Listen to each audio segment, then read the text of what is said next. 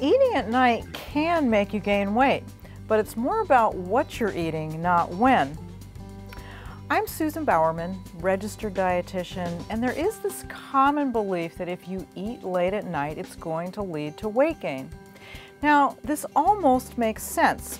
After all, if you're eating your calories late at night and you're just going to lie down or go to sleep, the thinking goes you don't have an opportunity to burn off those calories, and so you're going to gain weight. But the truth is, your body really doesn't know what time it is.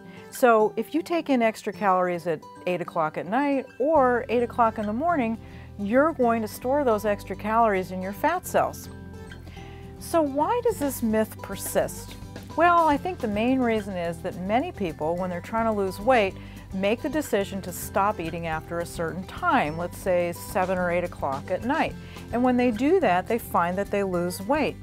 But it isn't because they stopped eating at 7 o'clock or 8 o'clock at night. It's because what they used to do was from 7 or 8 o'clock at night until they went to bed was eat.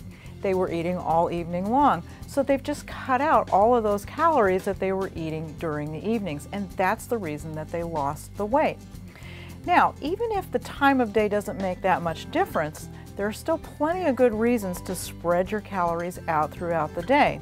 The main thing is that if you want to keep up your mental and your physical energy, you're going to be much better off if you spread out your calories over several meals and snacks throughout the day. The other thing is that people who eat late at night often tend to do this to relax and to reduce their stress, and the types of foods that they eat when they do that tend to be high-calorie comfort foods, and that could lead to weight gain. So if you're trying to keep your physical and mental energy up, spread your calories throughout the day over several meals and snacks.